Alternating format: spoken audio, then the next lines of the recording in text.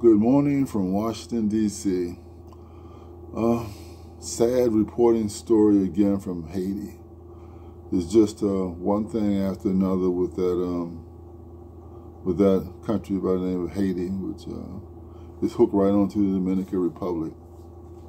It's always been rough for Haitians, ever since 1804. Well, no, it was rough prior to 1804, but 1804 when they gained their freedom from France, when they won their freedom, when their strategic generals and military minds were at the best. And they fended off France, sent them on back 4,552 miles back across ocean to Paris, only to have those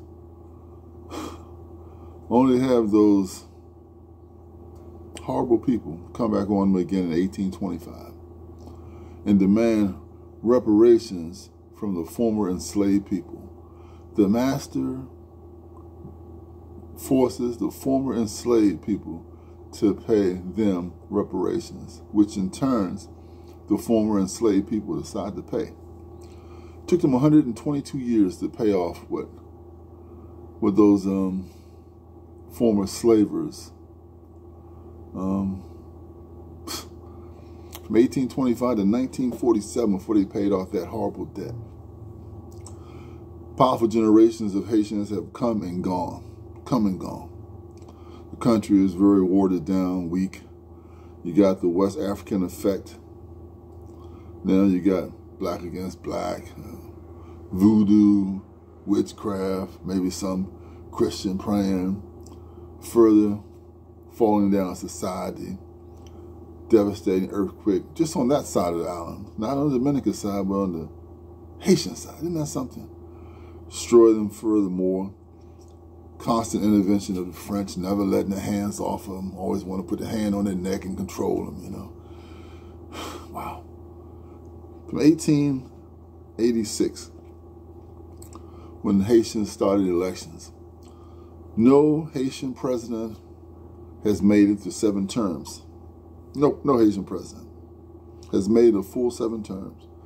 They have been killed or they ran out of office for one reason or another. Horrible situation, right? Unstable. That's 138 years of no one ever going 7 terms, 7 years, full term.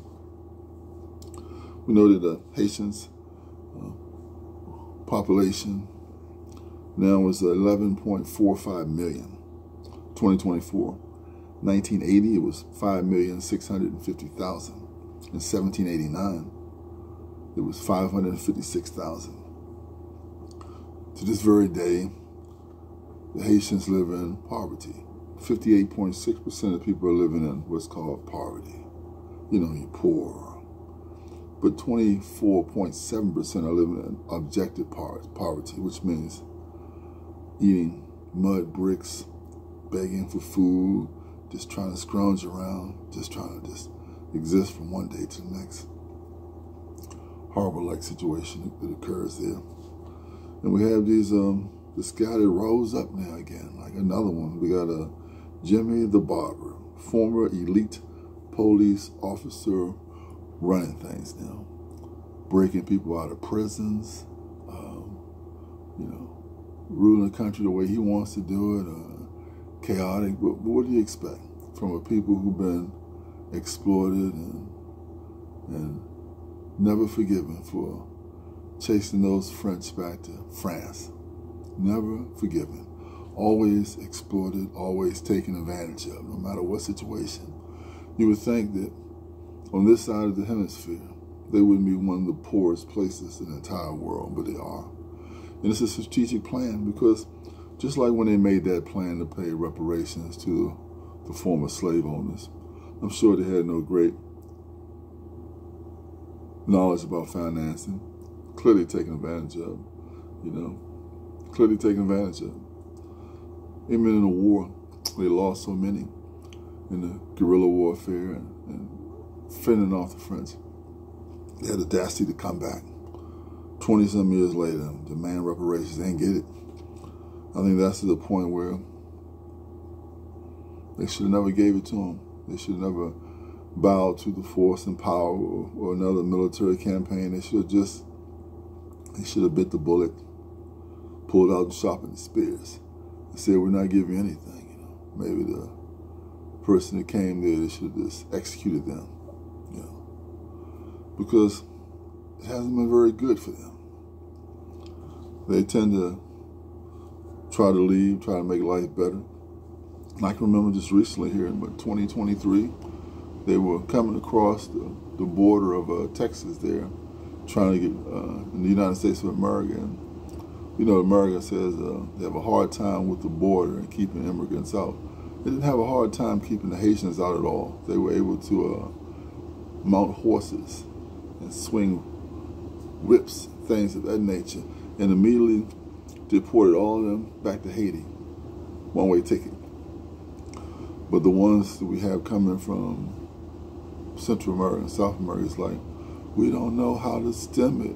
We don't know how to stop this thing. It's just crazy at the border. Ooh, well, they know how to stop it. They know how to stem everything. It's just the motivation to do so.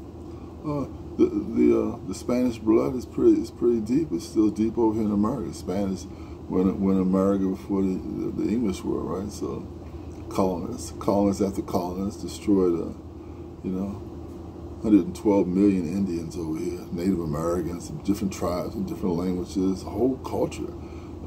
Like they said, they discovered the New World, so they decided to conquer a place, and systematically did so.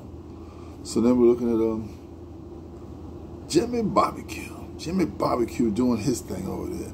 He going down the street shooting his gun. There are people laying in the street dead. The prisons are open and free. Somebody's wiping his face off while he's walking. How long would Jimmy last?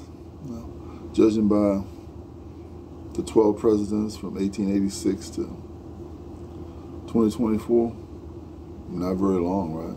His run will end. Now, if he serves the purpose he's serving, whoever's in charge, whoever told him to do what he's doing, I see no gain or benefit. Closing airports, chasing people out, doing this, doing that. Still poor, still ain't got nothing, still an island sitting out there. Yeah. Just a sad situation, man. What you gonna do though? I guess you're gonna keep up the witchcraft, keep up the voodoo, keep up all that kind of stuff, which is contrary to the kingdom of God, which further takes you down a slippery slope. The sad thing about it is that you can look at Christianity and say, well, it came from the West, and look what the French did to you. Look how they exploited you and took advantage of you, probably in the name of God. Surely their ancestors are rotting in hell right now. Rotting in hell. Sad situation.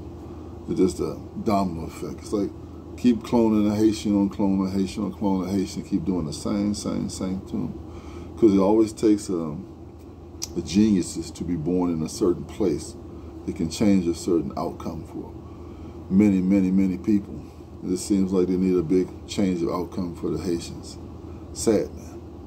I would just change the name of the country, man. I wouldn't even call it Haiti no more. Change, have a new change. Put a new constitution. Change the name. Change it something else, And just do a thing, a childbirth thing. Stop having children. I look at these things all the time. People having children, they're starving, they still have them. Yeah, you gotta have sex, man. Just strap it up. Put something on. Put a condom or something on. Strap it up. Maybe get engaged in oral sex or something like that. Just not having more kids, man, because it seems like it's never going to get any better here. The French came in this island and took it over from Native Americans again back in 1492.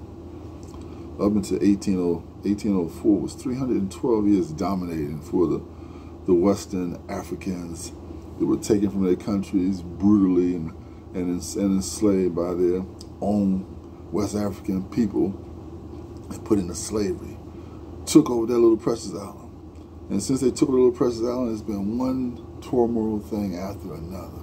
One horrible event after another. Can hardly have peace. Can hardly have... You're running over Dominica, public, trying to get little jobs, being treated like secondhand citizens, trying to sell stuff. They're taking stuff from you because they got that West African effect in them too over there. They mix, too. You don't have too much. They got less of the West African blood in them than you, but they got it going through their veins, and they got enough that they can stabilize their country, doing pretty good over there. But they're running, fleeing to America as well. And Haitians trying to come, Dominicans trying to come. And it's just one story after another, man, in Black Light. But just a small little segment of a story. You know. Life indeed goes on. It's amazing how the masters or the former slave owners got an independent debt put on these Haitians, these slave people, trying to exist, trying to make a world, trying to feed their families and stay black in America like she and Scrappy Channel.